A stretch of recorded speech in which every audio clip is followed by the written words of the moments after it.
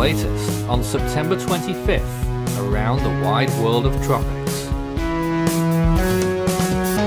Here's your tropical weather bulletin.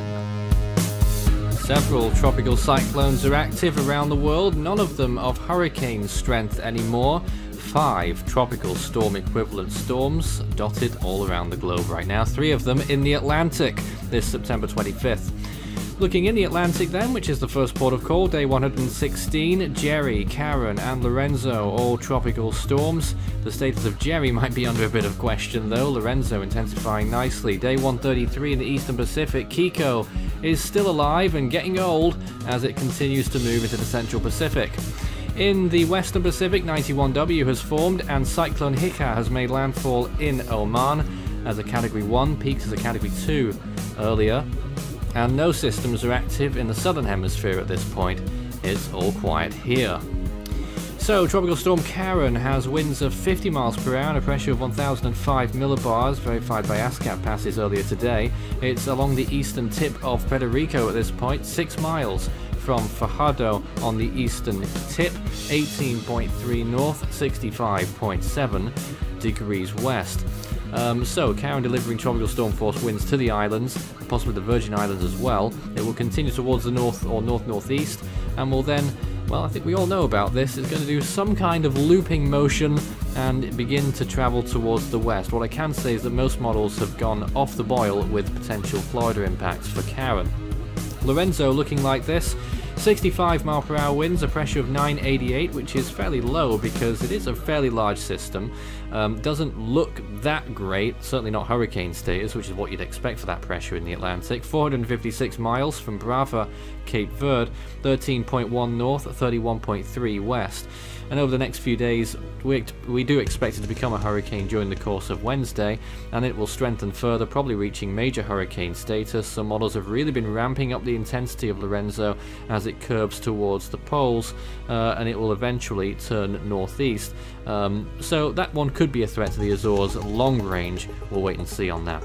Here's some imagery of Jerry. So, wind shear is actually fairly low over the system at this point. It's high further north, but NHC think the wind shear might have had something to do with the storm weakening. Dry air also another big factor. I reckon looking at this imagery, it's probably more dry air than the wind shear, but I'm sure wind shear's played its part over the last few days to really grind down Jerry. And this is what Lorenzo looks like on the same graphics here. Low wind shear environment as well for this storm. It's high towards the northeast and far towards the north, but at the moment it's got very good opportunities for intensification here for the next 2 or 3 days, plus possibly more than that.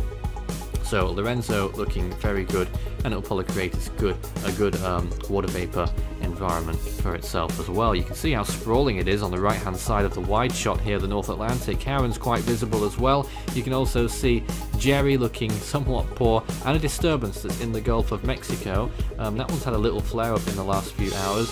It might look like there's a bit of rotation, but there isn't any. I can assure you of that at this moment in time. National Hurricane Center giving it a 20% chance in the next 5 days. There it is. In the Eastern Pacific, well, it's a graveyard again. What's left of Mario is gone. Kiko looks appalling and will almost certainly lose its tropical storm status by the next update, which will now be issued by the Central Pacific Hurricane Center, and it's moving into that region now.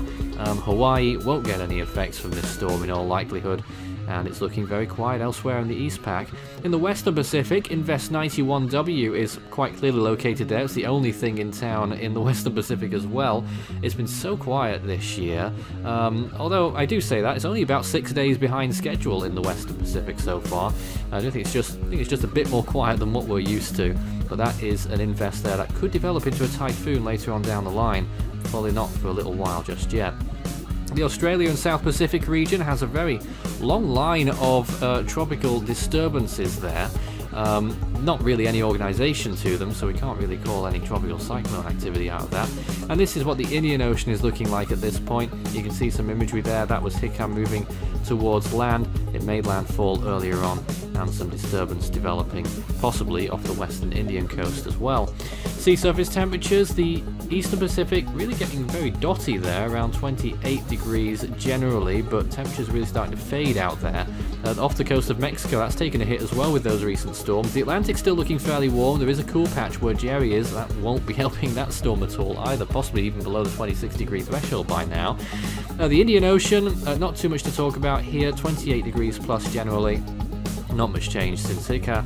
And in the Western Pacific, very warm still, all the way up to the Ryukyu Islands, where there is a bit of a cool patch there now after recent cyclones pushed through there as well, Tapa most recently.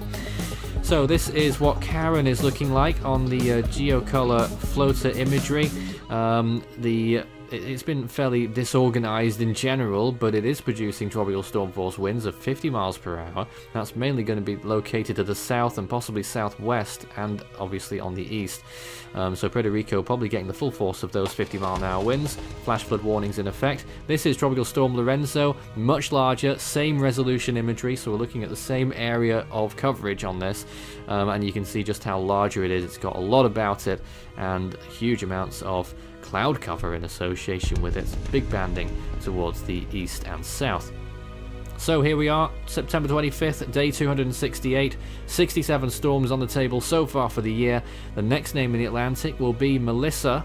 In the Eastern Pacific, we're looking out for Nada. In the Central Pacific, it will be Ima. In the Western Pacific, the next name on the list is Mitag. And in the North Indian Ocean, we're looking next on list 8. The next name is Kiar.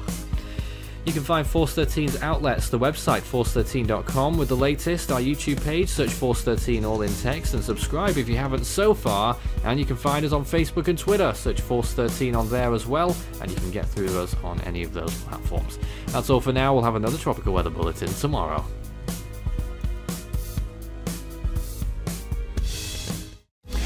You can also help the project become even better by becoming a patron. You can see more information about all the benefits involved by visiting patreon.com/force13. With a special thanks to these people for being our most valued patrons this month. You can also check out our growing merch store so you can show Force 13's colours wherever you go. You can also find a link to our Discord server underneath this video in the description.